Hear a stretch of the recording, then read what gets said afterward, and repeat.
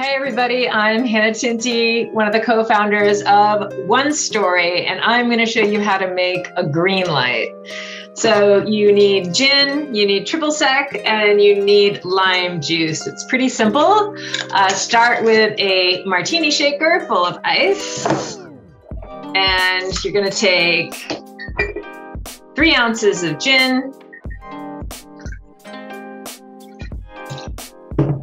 3 ounces of triple sec,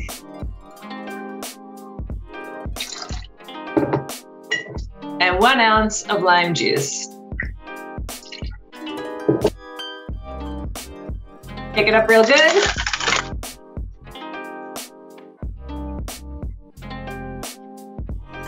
Pour it out.